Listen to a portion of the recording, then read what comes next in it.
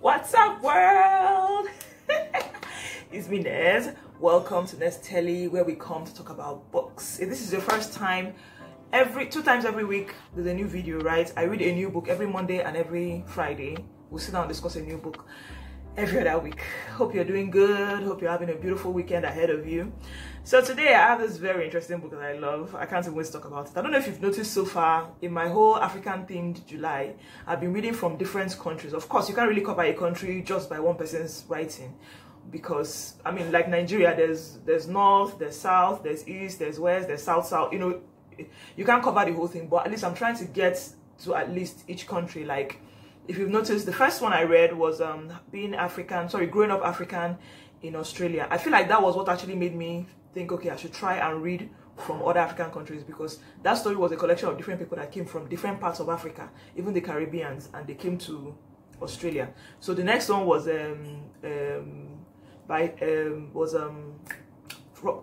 author is from Congo, is a Congolese. The next was from Sudan, that's our baby girl Alekwek, and today I'm reading from a Cameroonian author.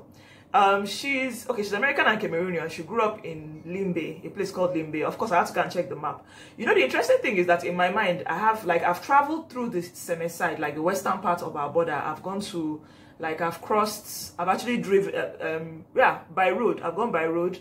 I've gone through, like, you know, Seme, Benin Republic, Togo, Ghana, Ivory Coast. So I know this side of the road. Now the other side I know nothing about. That's where Cameroon is. So she talks about a place called Limbe. So it's a fictional story about a family, the Jongo family. They moved to the US, America, New York to be exact, in pursuit of the American dream.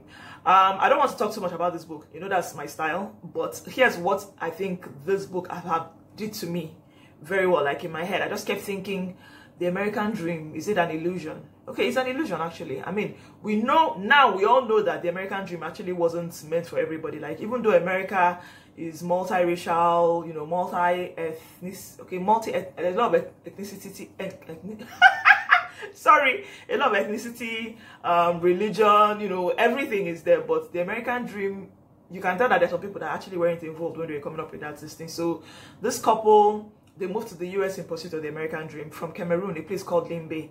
And she basically was like their family. You know how it is, like, okay, well, I've never been to the US, I don't quite know how it works, but from, you know, things I hear, I feel like one minute you're up, you're doing well, one minute you're down and you're not doing very well. So it's like the fleeting reality of what it is. Like, one minute you're doing well, you're popping and all that, and the next minute, that's it. So the woman was more, that's the wife. Okay, it's a man, the Jongo family, the man, the wife, and then they had 2 kids. So there was an older boy who they gave birth to in Limbe. Then their story was basically spanned over like 5 years, where they were in the US. So like a space of 5 years, and they had a daughter while they were there.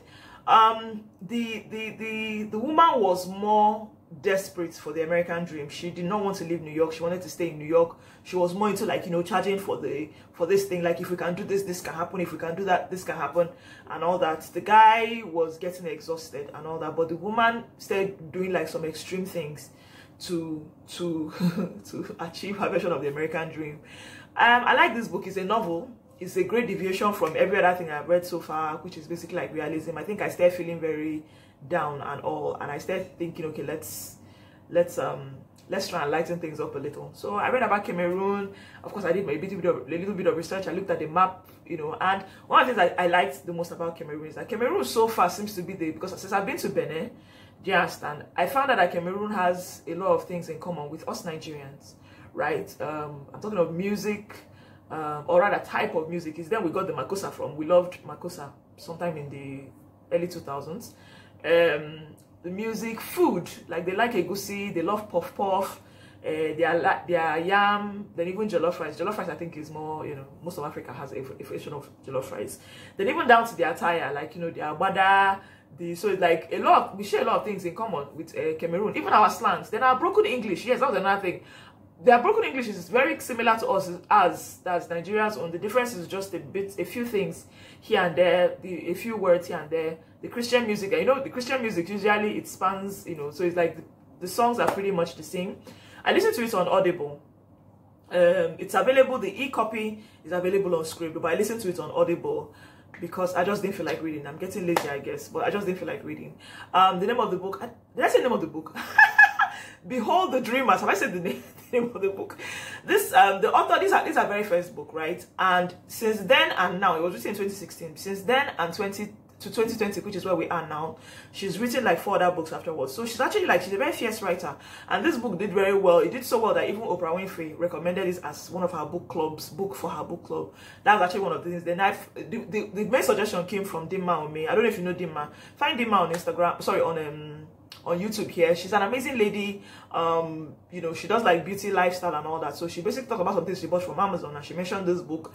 I quickly went to check and see whether I could get it somewhere. And you know, so, and in case you don't already know, Amazon actually would deliver books to Nigeria. The only major thing I think you might have problem with when it comes to customs and delivering to Nigeria, especially from Amazon, is when you're doing things like electronics, like trying to buy cameras, equipment and all that. Customs might just collect you and start turning on their own. But books, they don't have a problem. They'll come and collect your book and be going. Anyway, so yeah, that's it about this book. This book is beautiful. Like, I liked, there are a lot of angles to it. The story of the family that they still working for, the relationship that they developed while they were at it, you know, so like the issues that even the white Americans also had there, you know, trying to deal with, trying to get their own American dream. I don't know, it's beautiful. I really love this book. And like I said, I liked how light it was. It wasn't like, you know, something about, it wasn't, I started feeling a little morbid, so I was glad that I wasn't feeling as morbid. I realized I'm doing something, right? Where I realized most of the authors I've been reading so far are women. So I actually started doing a bit of research today to find male authors in other parts of Africa. So I'm looking for like male Kenyan authors. Kenya, there are several places I've not read now. There's Kenya, there's Zimbabwe, I've not even read from Ghana. After this my talk, Ghana, Togo, Ivory Coast, Senegal. I've not read from any of those places. So I have 4 more books to read before, I think 4. Yeah, we have 2 weeks left, so we have 4 more books to read before this month ends. So please, if you have any suggestion, please let me know. Here's the thing with suggesting, though. I wanted to say that since a few people have suggested some books to me.